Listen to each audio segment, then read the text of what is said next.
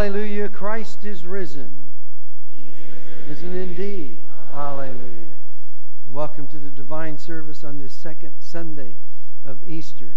We continue to celebrate the resurrection of our Lord and Savior, Jesus Christ. If you're able, please stand as we prepare for worship with confession and absolution.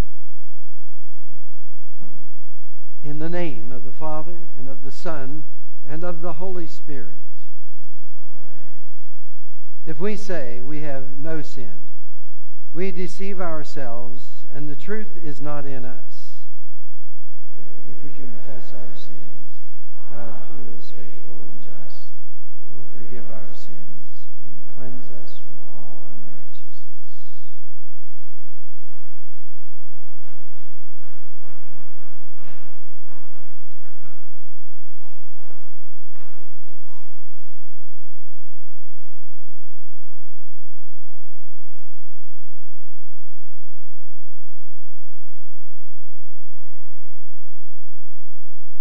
Let us then confess our sins to God our Father. Most merciful God, we confess that we are by nature sinful and unclean. We have sinned against you in thought, word, and deed. We have done, and by what we have left undone. We have not loved you with our whole heart. We have not loved our neighbors as ourselves.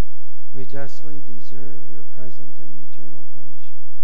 For the sake of your Son, Jesus Christ, have mercy on us, forgive us, renew us, and lead us, that we may delight in your will and walk in your ways, to the glory of your holy name. Amen. Almighty God, in his mercy, has given his Son to die for you, and for his sake forgives you all your sins. As an ordained servant of Christ and by his authority, I, therefore, forgive you all your sins in the name of the Father, and of the Son, and of the Holy Spirit. Amen. As Christ has extended his peace to us this day, we extend the peace of Christ to one another.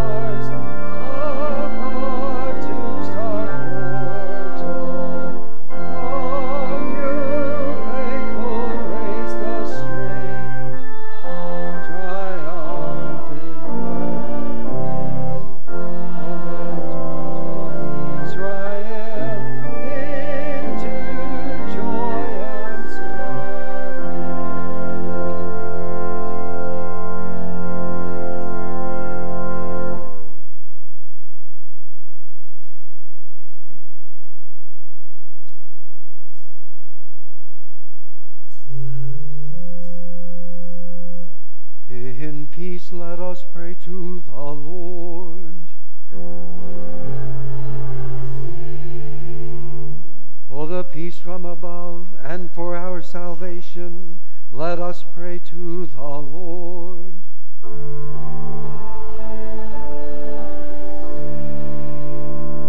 For the peace of the whole world, for the well-being of the Church of God, and for the unity of all, let us pray to the Lord.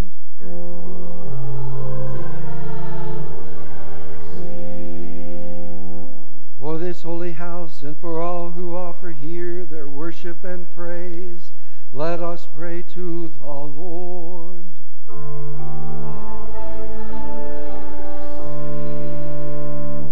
Help, save, comfort, and defend us, gracious Lord.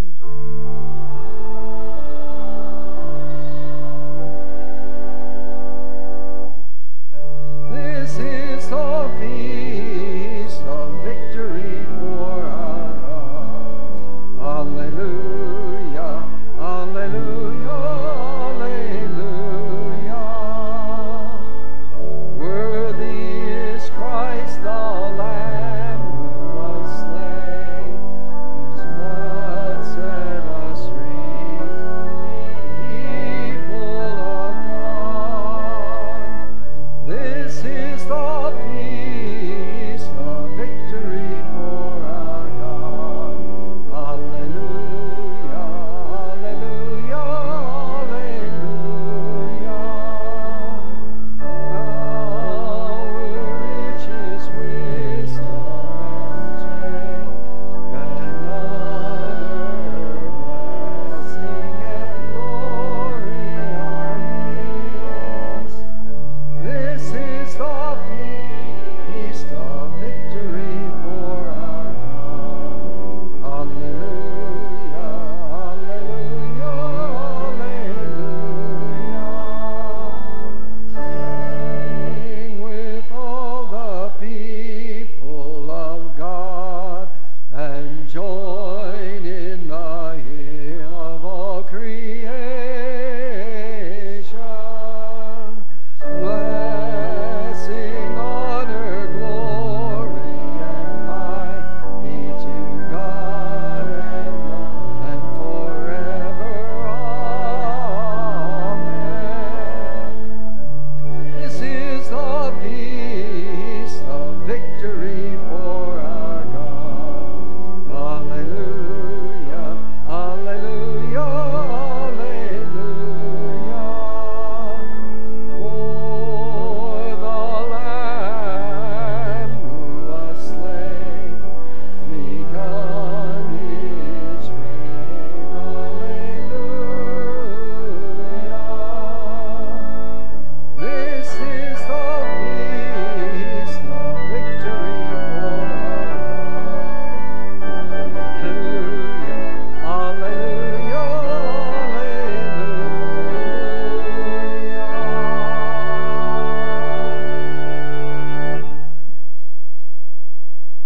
The Lord be with you.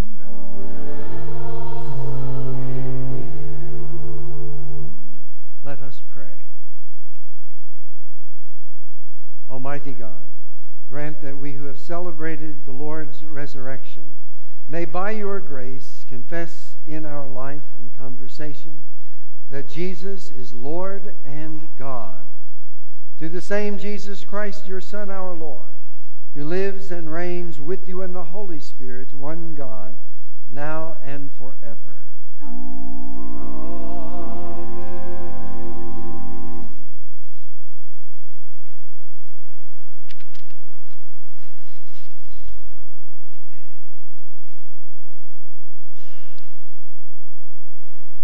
Our first reading for the second Sunday of Easter is from Acts chapter 4.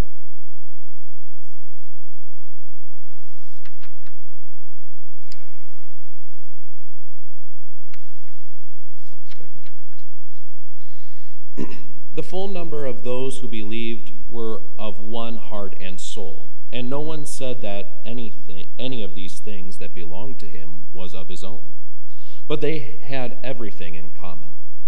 And with great power the apostles were giving their testimony to the resurrection of the Lord Jesus, and great grace was upon them all. There was not a needy person among them, for as many as were owners of lands or houses sold them and brought them the proceeds of what was sold and laid it at the apostles' feet. And it was distributed to each as any had need. This is the word of the Lord.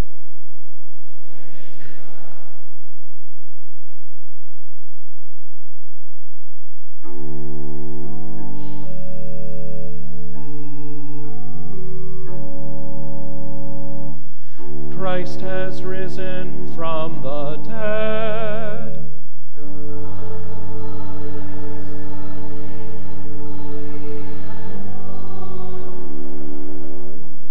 He has given him dominion over the works of his hands.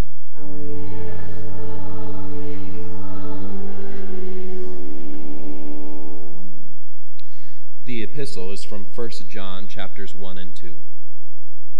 That which was from the beginning, which we have heard, which we have seen with our eyes, which we looked upon and have touched with our hands concerning the word of life. The life was made manifest, and we have seen it, and testify to it, and proclaim to you the eternal life which was with the Father, and was made manifest to us. That which we have seen and heard we proclaim also to you, so that you too may have fellowship with us. And indeed our fellowship is with the Father and with his Son, Jesus Christ. And we are writing these things so that our joy may be complete. This is the message we have heard from him, and proclaim to you that God is light, and in him there is no darkness at all. If we say we have fellowship with him while we walk in darkness, we lie and do not practice the truth. But if we walk in the light, as he is in the light, we have fellowship with one another, and the blood of Jesus, his Son, cleanses us from all sin. If we say we have no sin, we deceive ourselves, and the truth is not in us. If we confess our sins, he is faithful and just to forgive us our sins and cleanse us from all unrighteousness. If we say we have not sinned, we make him a liar, and his word is not in us. My little children, I am writing these things to you so that you may not sin. But if anyone does sin, we have an advocate with the Father, Jesus Christ, the righteous. He is the propitiation for our sins, and not for ours only, but also the sins of the whole world. This is the word of the Lord. Please rise for the reading of the Holy Gospel.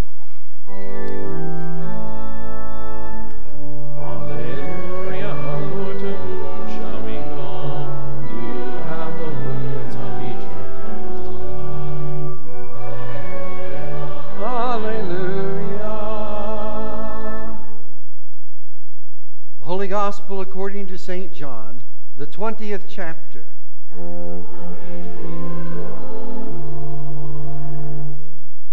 On the evening of that day, first day of the week, the doors being locked where the disciples were for fear of the Jews, Jesus came, stood among them, and said to them, "Peace be with you."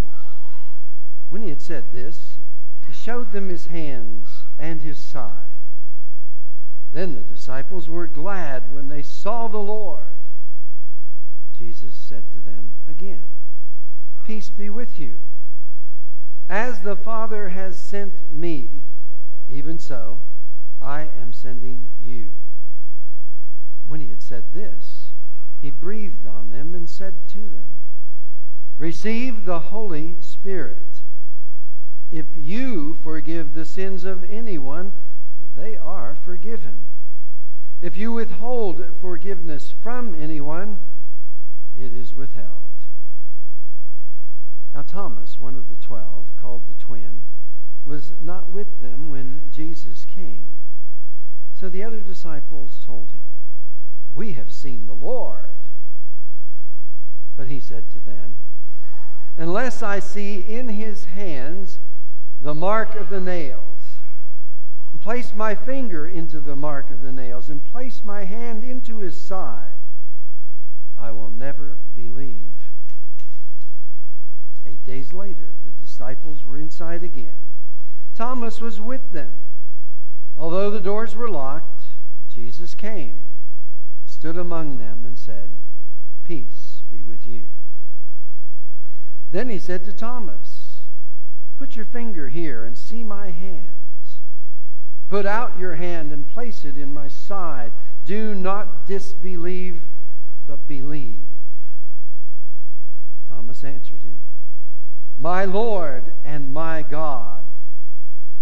Jesus said to him, "Have you believed because you have seen? Blessed are those who have not seen and yet have believed." Now Jesus did many other signs in the presence of the disciples, which are not written in this book, but these are written so that you may believe that Jesus is the Christ, the Son of God, and that by believing you may have life in his name. This is the gospel of the Lord.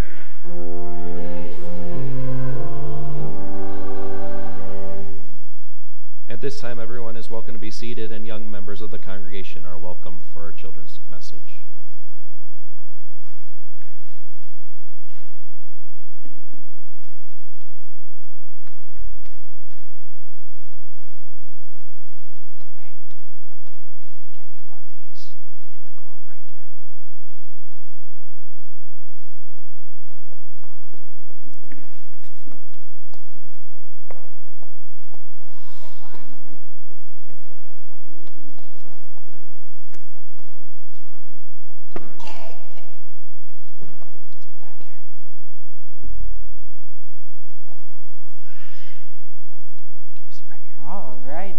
What a great day to be in God's house. It's so wonderful to see so many of you. We have a very interesting scripture passage today, but it's within the context of a truly unbelievable, incredible season. What church season are we in? It's the second Sunday, so we celebrated it last week too. Yeah, we're in Easter. We're in the Easter season. And what is the significance, or what happened in Easter? Who can remind us of last week? Yeah, the resurrection of Christ. It's truly an incredible, unbelievable event, right? Our Lord and Savior rising from the dead. It's pretty unbelievable because it doesn't happen very often, right? We don't have a whole lot of people rising from the dead. But Christ rose from the dead. And the fact that it's such an unbelievable event is especially troublesome for Thomas, because Thomas doesn't believe that Jesus rose from the dead. One of the disciples of Christ doesn't believe that he rose from the dead. He was told by other people and doesn't believe it. And then in our scripture reading, Jesus comes to Thomas, and Thomas believes after seeing Jesus. And after being invited to touch his wounds and his side and seeing the holes in the hands where they pierced him, Thomas believes at that point. Now this scripture lesson is an oddly comforting one for us, because we sometimes have times where we don't believe, even as Christians, and we want to be the perfect Christian, but that's kind of hard because there was only one perfect Christian, and that was Christ. And sometimes doubt pops into our heads as well. Because the devil is very good at his job, and the devil will ask us, did God really say, or did Jesus really do the things that he did? And doubt can start to pop into our heads. But look at the story, or look at the scripture reading, and how does Jesus respond to Thomas? Does Jesus cast Thomas out into the outer darkness where there's weeping and gnashing of teeth? Does he tell him, "Get behind me, Satan"? No. No, God tells Thomas that he is Christ and that he has risen. Jesus comes to Thomas and helps Thomas believe in him. And he does the same thing for us. When we doubt, how does Jesus come to us? He comes to us in a few different ways. How does Jesus come to us? He comes to us through his word. He comes to us through baptism. And he comes to us through communion. And he gives you the faith to help you believe in him. And for all of this, we pray. Dear Heavenly Father, we thank you for coming to us and helping us believe in you. Please keep us in the true faith. Amen.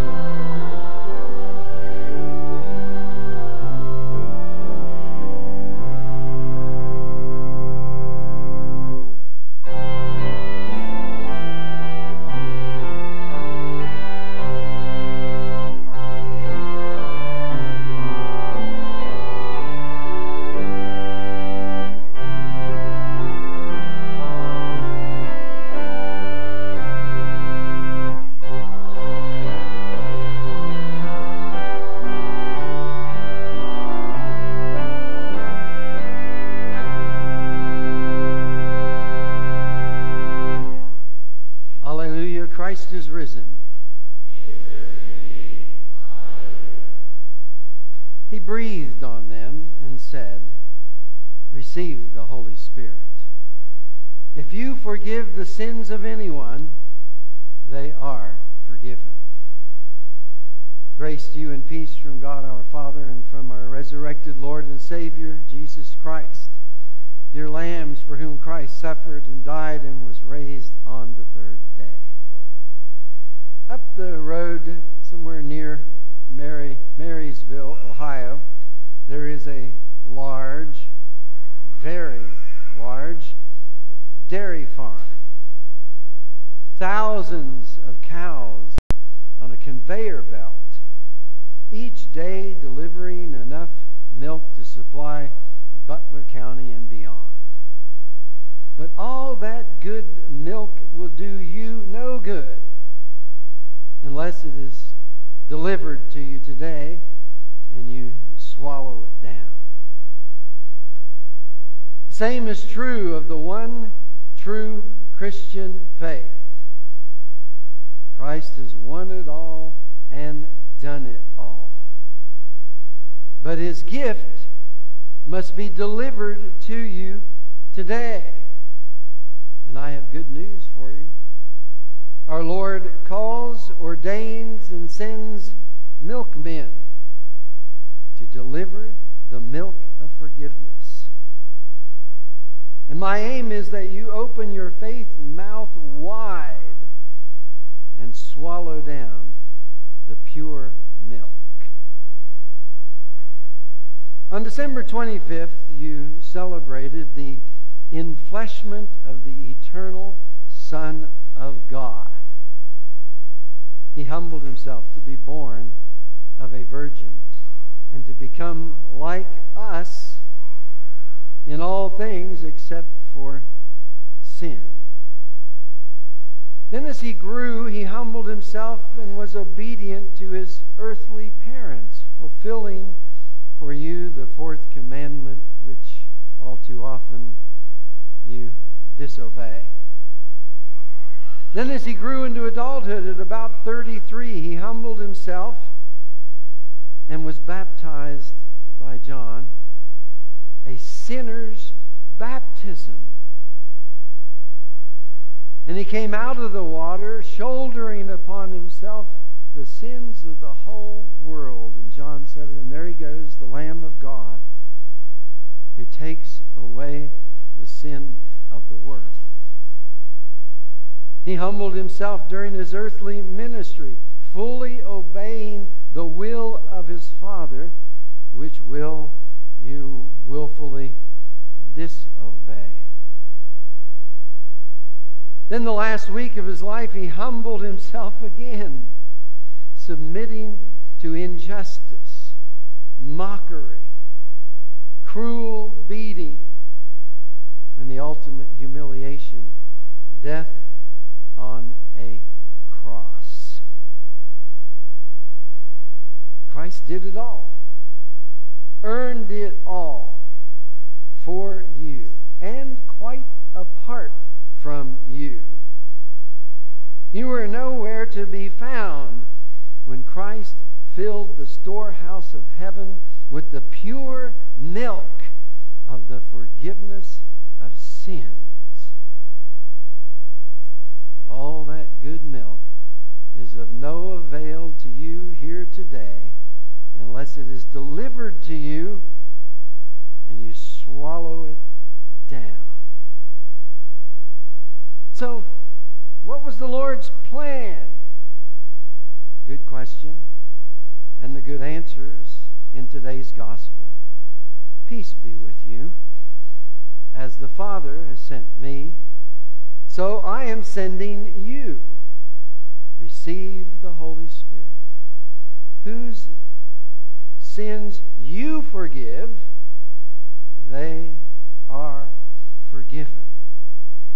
There's the plan. Our Lord calls, ordains, and sends milkmen to give out the pure milk of forgiveness. Now grab hold of this and hold it fast. So the first day of the week, the day of resurrection, the first business of our Lord, the first words out of his mouth, were to establish the delivery system. Does that say something to you about the importance?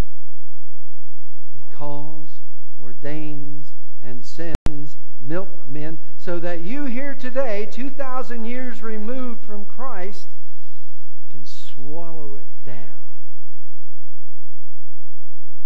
I think this is rather stunning.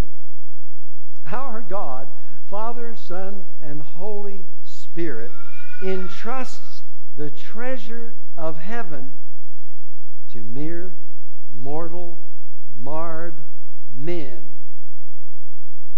How can he be so foolish? But what is foolishness to me is the wisdom of God. Mere mortal, marred men, charged with announcing the good news that through the holy, innocent, bitter suffering and resurrection of our Lord, your sins are forgiven. But I'm hearing something. A complaint. Preacher, I don't need some man or some church to forgive my sins. It's all about me and God. I take my milk straight from the udder. Only God can forgive sins, preacher. Now, where have I heard that complaint before? I know. There was that day when 4 men brought their paralytic friend to Jesus. And they plopped the paralytic in front of Jesus. And he looked at him and said, "Son, your sins are forgiven." Well, the religious conservatives who were listening to Jesus began to say in their hearts, "Who does he think he is? Only God can forgive sins." Well, Jesus knew what they were saying in their hearts, and he responded, "That you may know that the Son of Man has authority on earth to forgive sins." Now tattoo that on your forehead. In his humanity, Jesus, the Son of Man, brought to earth the gift of heaven, the forgiveness of sins. How dare he? He dares because the Father sent him to deliver the gift. And on that one day, he delivered it directly, right to that poor paralytic. Now, saints, don't throw your hymnals at me when you hear this. The forgiveness of sins does not come directly to you from God. Forgiveness is mediated from Christ to you, mediated by this thing we call the office of the keys. But you need more proof, and what better proof than the words of Jesus? In Matthew chapter 16, Jesus, addressing Peter, said, "I will give you the keys to the kingdom of heaven, and whatever you bind on earth is bound in heaven." And then in chapter 18, he addresses all the disciples and says, "Whatever you bind on earth is bound in heaven." And then we heard in John's gospel, "Whose sins you forgive, they are forgiven." That's 3 witnesses. For good measure, I'll throw in Luther. He writes concerning the forgiveness of sins, "I believe that in this communion," meaning church, "but nowhere else there is forgiveness of sins, that outside her pale there is no provision for the forgiveness of sins." The power and authority to forgive sins on earth is given to the church. And the church, on behalf of Christ, does what Christ did, calls, ordains, and sends milkmen who on behalf of Christ and the church deliver the pure milk directly to you. Do not buy the Pharisaic faith that says, it's just me and God. I have no need for a church or a milkman. Only God can forgive my sins. Also, do not buy the modern psycho-religion that says you must forgive yourself. You have no authority to forgive yourself. It must come from above, from outside of you, and be delivered to you by His delivery system. This one milk of forgiveness comes in a number of flavors. It comes in water flavor in holy baptism. And you did not baptize yourself. It was administered to you, given to you in the church through the servant. It also comes in body and blood flavor, Holy Communion. And again, you don't commune yourself. It is given to you. It comes in word flavor, the preaching of the gospel, and you don't preach to yourself. It comes to you from outside of you. But I must mention a fourth flavor of this milk. Unfortunately, it's up on the top shelf of the grocery store, and we just don't see it very easily. Private absolution. It's the fifth part of the catechism. You can read it there in your hymn book. And it's sandwiched between baptism and the Lord's Supper, which means it is another means of delivering the milk to you. I hear another question. Well, why this fourth one? I've got baptism, I've got preaching, I've got the Lord's Supper. What need have I of this poor stepchild, private absolution? Good question. And the good answer is, there are some sins that bore themselves into the conscience, take root in the conscience, and cause what our Lutheran confessions call an anxious, troubled, or bad conscience. And such sins are best dealt with in private absolution. An example is in order. I knew a young man about 56 years ago or so who committed a particularly pernicious sin. 2 years later, he heard the gospel and became Jesus' little lamb, and he knew that his sins were forgiven, all of them, through Christ Jesus. But this one sin continued to bother the conscience. And so some 40 years later, he found a milkman called servant. The Lord spoke that sin into the ears of that man, and back into his ears he heard the words, as a called servant of Christ, I forgive you all your sins, even that one. And I can assure you that that not so young man is no longer bothered by that particularly pernicious sin. It is certainly the case that some here today are living with an anxious, troubled conscience. Yes, you're baptized and you rejoice daily in your baptism. Yes, you're here, hearing the word of the gospel. Yes, you're here receiving the body and blood of Christ, and yet there's something eating at the conscience. Get thee to the milkman. Speak into the ears of the one called and sent by Christ that sin. And those ears, by the way, become the tomb from which that sin never comes back. And then into your ears hear the words, as a called servant of Christ, by his authority, I forgive you all your sins. You see, at that moment, all the power and authority of the kingdom of heaven comes to earth in a flood, washing into your conscience, washing away that troubling sin. If you forgive the sins of any, they are forgiven. Amen.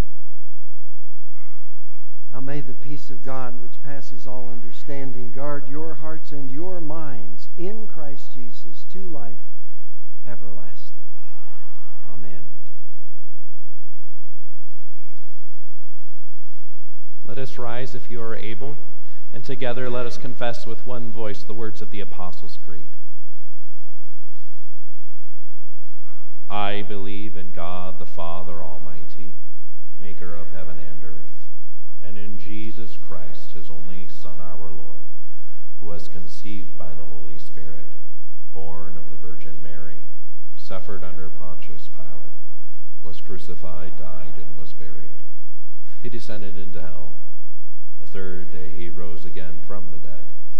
He ascended into heaven and sits at the right hand of God the Father Almighty. From thence he will come to judge the living and the dead. I believe in the Holy Spirit, the Lord, Christian Church, the communion of saints, the forgiveness of sins, the resurrection of the body, and the life everlasting. Amen.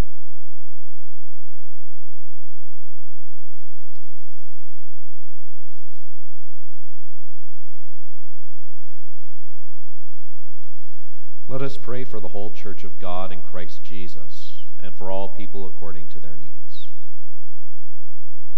Heavenly Father, your Son is the firstborn from the dead. In him we have been reborn into a new and living hope. Nurture us with pure milk of your word, that we may grow to maturity of faith and have everlasting life. Lord, in your mercy, grant to those ordained for your service the gift of the Spirit, wisdom that comes down from above, and grace to faithfully fulfill their holy calling where you have placed them. Lord, in your mercy. As your people are united in the common life and love of our Savior, grant that we would share that life and love with those in need. Lord, in your mercy. Build up the households of your people, that your holy children, begotten in baptism, may grow in your grace and share together your forgiveness and life. Lord, in your mercy. You have instituted authorities to carry out your justice. Bless all who make, administer, and judge the laws of our land. Give them wisdom, integrity, and honor to serve according to your good will. Lord, in your mercy. As your Son's wounds brought gladness and peace to the troubled disciples, give your presence and comfort to the troubled in our midst, especially Elias, Carolyn, Susan and Mike, Carol, Jimmy, Debbie, Gwen, Roxanne, Rosalie, Brian, Sherry, Grace, Don, Parker, Bob, Sandy, Sally, Danielle, Kelly, Rob, Burl, Jenny, Amanda, and Ella. Comfort also those who weep with the blessed joy of Easter morning. Lord, in your mercy. Father of the risen Christ, you give us the crucified and risen body and blood of our Lord in this holy supper. Let us taste that the Lord is good and continually grow up unto salvation. Lord, in your mercy. Lord God, Heavenly Father, we thank you that out of your indescribable grace, for the sake of your Son, you have given us the holy gospel and instituted the blessed sacraments, that through them we may have comfort and the forgiveness of sin. Grant us your Holy Spirit, that we may heartily believe your word, and through the holy sacraments established our faith day by day, until at last we obtain eternal salvation. Through the same Jesus Christ, your Son, our Lord, who lives and reigns with you in the Holy Spirit, one God, now and forever. Amen.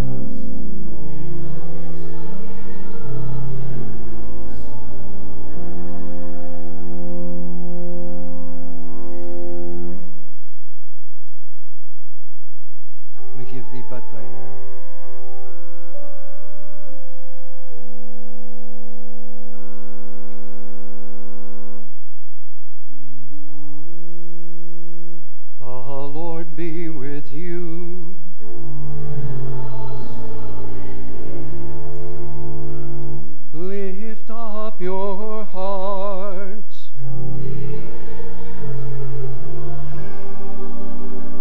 Let us give thanks to the Lord our God.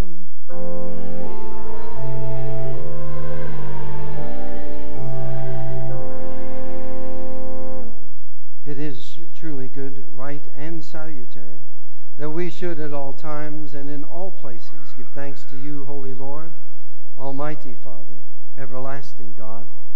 And most especially we are bound to praise you on this day for the glorious resurrection of your Son, Jesus Christ, the very Paschal Lamb, who was sacrificed for us and bore the sins of the world. By his dying he has destroyed death, and by his rising again he has restored to us everlasting life. Therefore, with Mary Magdalene, Peter and John, and with all the witnesses of the resurrection, with angels and archangels and all the hosts of heaven, we laud and magnify your glorious name, evermore praising you and saying, Holy, holy Lord, God of power and might, heaven and earth are full of your glory. Hosanna, Hosanna, Hosanna in the highest. Blessed is he who comes in the name of the Lord. Hosanna in the highest. Blessed are you, Lord of heaven and earth, for you have had mercy on those whom you created, and sent your only begotten Son into our flesh to bear our sin and be our Savior. With repentant joy we receive the salvation accomplished for us by the all-availing sacrifice of his body and his blood on the cross. Gathered in the name and the remembrance of Jesus, we beg you, O Lord, to forgive, renew, and strengthen us with your word and spirit. Grant us faithfully to eat his body and drink his blood, as he bids us do in his own testament. Gather us together, we pray, from the ends of the earth to celebrate with all the faithful the marriage feast of the Lamb in his kingdom, which has no end. Graciously receive our prayers. Deliver and preserve us. To you alone, O Father, be all glory, honor, and worship, with the Son and the Holy Spirit, one God, now and forever.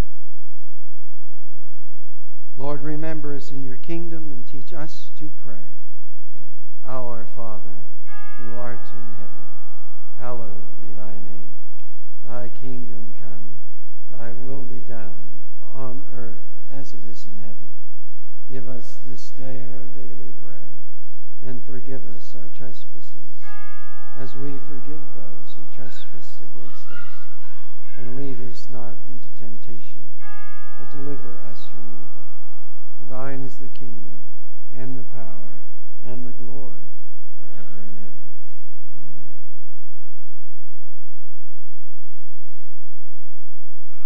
Our Lord Jesus Christ, on the night when he was betrayed, took bread. When he had given thanks, he broke it, and he gave it to the disciples and said, "Take, eat. This is my body, which is given for you. Do this in remembrance of me."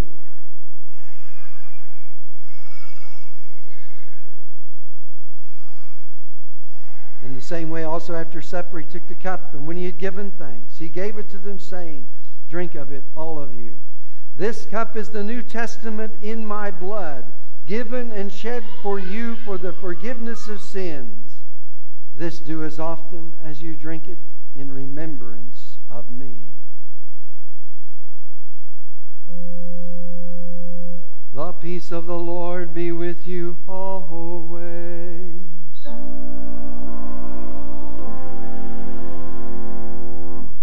Welcome to the table of the Lord.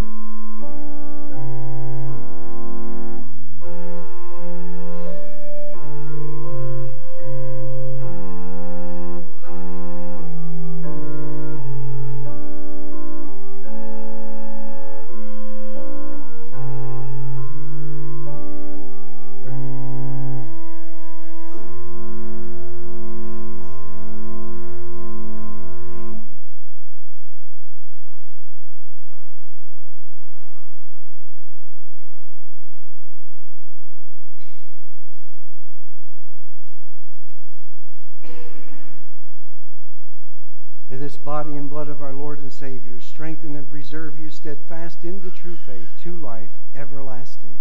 Depart in his peace.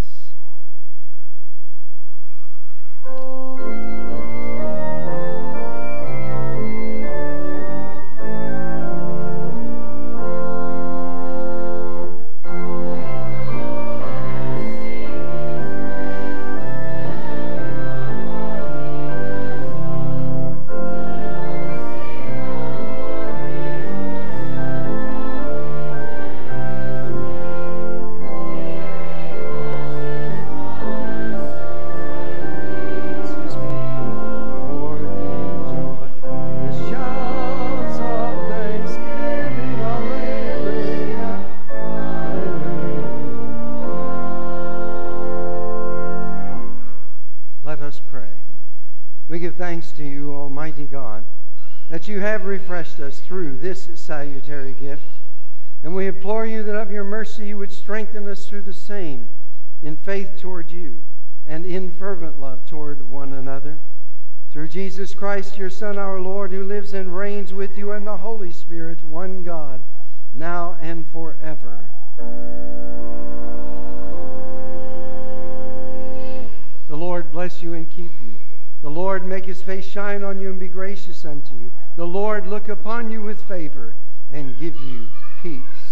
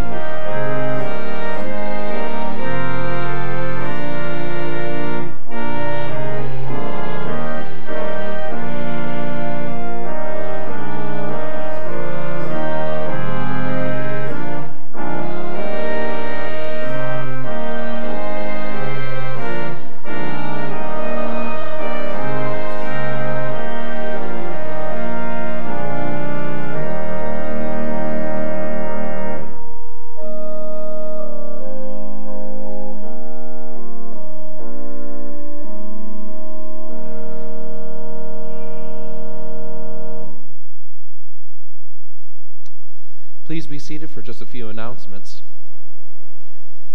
First of all, there are some flowers out in this hallway over here that need homes to go to.